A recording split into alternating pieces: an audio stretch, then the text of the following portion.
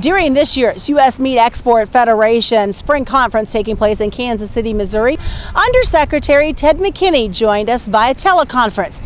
He said when it comes to trade, there's a lot of spinning plates in the air. Sure, that's not all.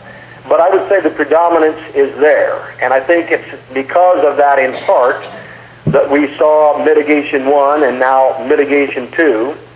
And let's be honest, we hate it in general because we'd rather trade. All of us would rather trade and take the quality and quantity and the safety of our product and compete on the world stage. But it is what it is, and I'll just tell you, I've been around the world. I've been to 20-some countries now, 350 or so, 100,000 miles.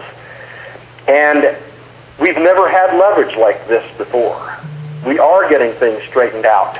Not just your industry, but fruits and nuts and crops and so forth. So we're into those choppy waters, and I hope, like all get out, that we can bring these in. Another analogy I'll provide is we've got a lot of plates spinning up on those rods, and we need to bring those plates down carefully, safely, wash them, put them away, and get back to trade. But I would say, to answer your question directly, more people than not, even by a plurality, a majority, would say, we've gone this far, hang in there, we want free and fair trade, and we know that we haven't been getting it. And as far as trade goes, agriculture needs to be in the conversation. Back to my football forearm phrase, they're saying no deal on ag. We're not going to do it.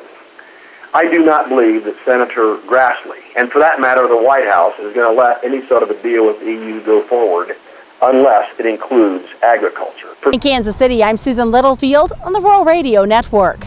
This is Mike. Mike likes his car. Mike likes to save money. And Mike likes to breathe. So Mike fills up with E15 with 15% American ethanol. The clean octane in E15 gives Mike the performance he wants from his engine and the clean air he wants for his family. Better yet, E15 costs less at the pump.